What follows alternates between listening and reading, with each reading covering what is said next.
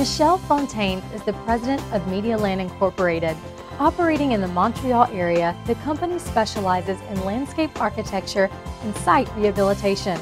Michel received a bachelor's degree in landscape architecture from McGill University, which he followed up with a postgraduate degree in urban planning from the University of Montreal.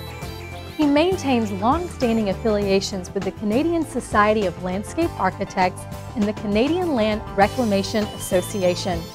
Over the course of his career, Michel accumulated more than 26 years of work experience on public and private projects before taking the leap into entrepreneurship by founding Medialand Incorporated in 1998.